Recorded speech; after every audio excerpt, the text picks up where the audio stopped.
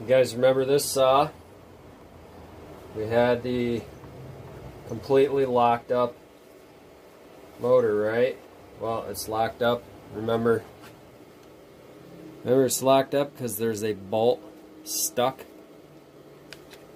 up in there. Right? So it's not, technically, it's not yet a locked up saw, as far as we know. Yep, still amazes me. And this is interesting, remember.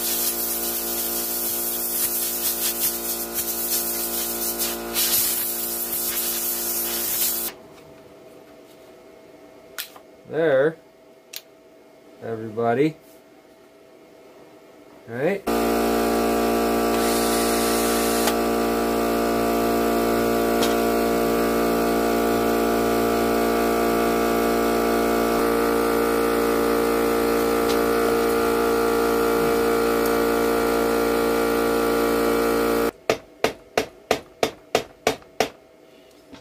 No, I'm trying not to. Oh, there she goes. Might have to leave this till next time, but anyway. So what happens here, this is the two-stroke motor, explained really easily, right? Because your fuel goes into your carburetor, air goes into the carburetor. Both of those things together are pushed down into this area first. This is cycle one of the two-cycle or two-stroke motor, right? As your piston draws up,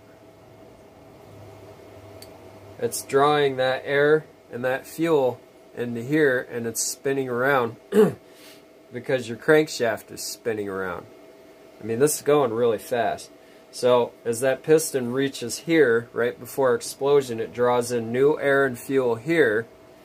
Then, boom, your spark plug sparks when the magnet bypasses the coil when the piston is at the very top inside of the motor, right?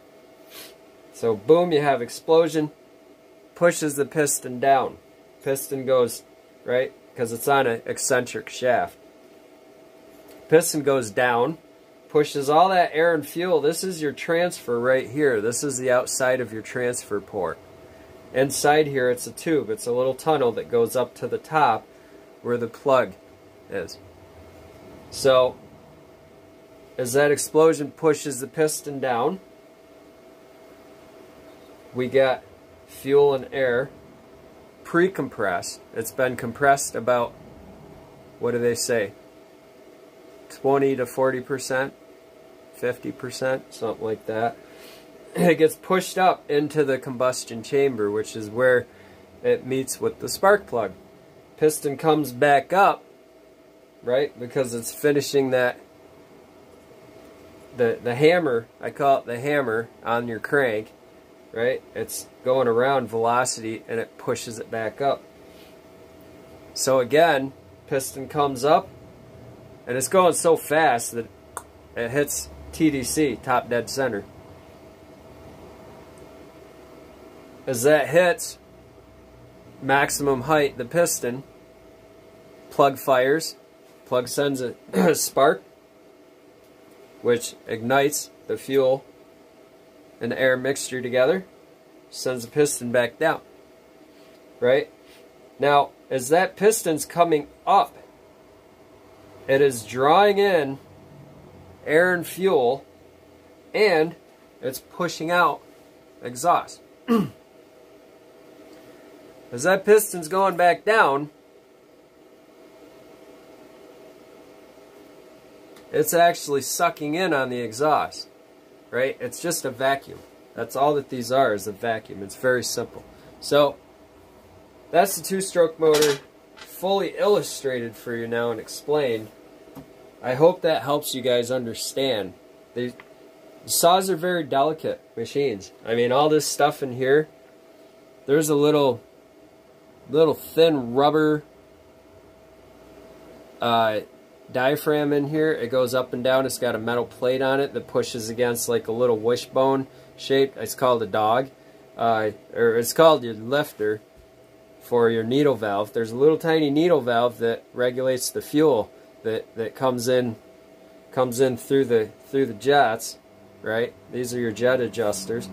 Your jets are up top, and as that moves up and down, that regulates the amount of fuel by throttle, and it's all caused by suction. There's a little air hole there. If there's crud in here, that's going to send it off. So saws are delicate. Thanks for hanging in there. We're going to finish this at a later date and time, probably.